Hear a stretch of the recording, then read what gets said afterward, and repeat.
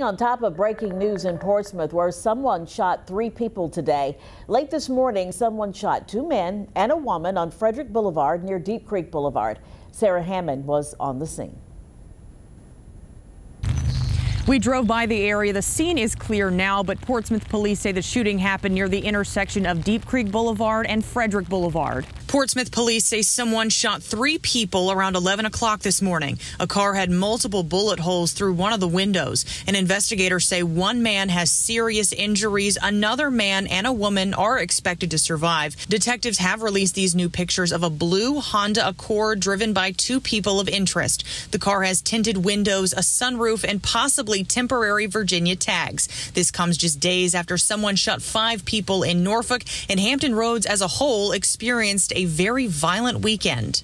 Police are asking anyone with any information about this shooting to contact them. In Portsmouth, Sarah Hammond, 13 News Now.